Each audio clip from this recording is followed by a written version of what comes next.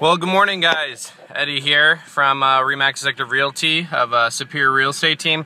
Just coming out of the Home Depot, and I thought I'd give a little feedback into, or a little idea that I thought about as I was in there.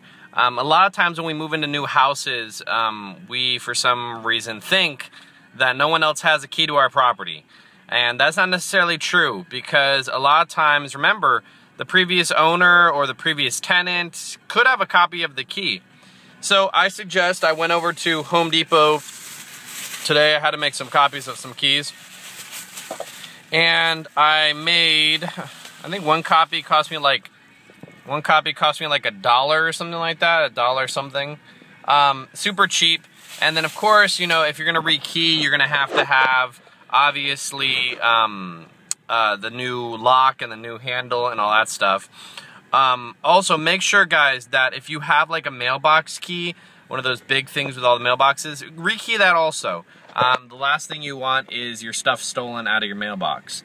But remember, if you're a tenant, meaning that you're renting or leasing, whatever you want to call it, you should give a copy to the landlord, because legally it's their property and you have to give them access to it. But of course they need to give you a certain amount of notice in order for them to be able to access it.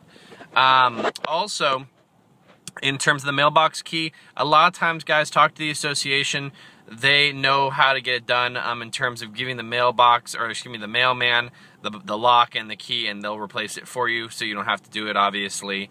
And I also wanted to suggest that when I was at Home Depot, they sell, and we use a lot, Lockboxes. They're about yay big or so, and they have a punch system on it with numbers. And I always recommend someone that you get them. You get it and you hide it somewhere on your house or somewhere around your house, or you know, if you're in an apartment, maybe on the rail or something like that, if they allow it. And that's just in case you forget your key. It's saved my butt a lot of times when I walked out of the house without my keys or a particular key, and I was able to access it through the lockbox.